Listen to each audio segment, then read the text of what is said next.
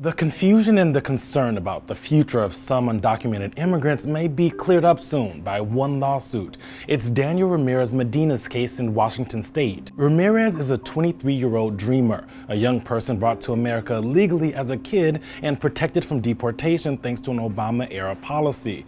Yet Ramirez was arrested by ICE agents and is still being detained by the feds. His attorneys are asking a federal judge to issue a declaratory judgment, essentially saying Ramirez is constitutionally protected from deportation. The lawsuit says, quote, "Our country promised him that if he was found not to be a threat to public safety or national security, then he would be considered lawfully present in the country and not subject to unconstitutional detention while he played by the rules." This ruling is one to watch because it wouldn't just apply to Ramirez, but also the more than 750,000 people currently protected by the Deferred Action for Childhood Arrivals program, or DACA. There's no question President Donald Trump is an immigration hardliner, but the president has left that program in place, even as a crackdown has started. It's a very, very tough subject.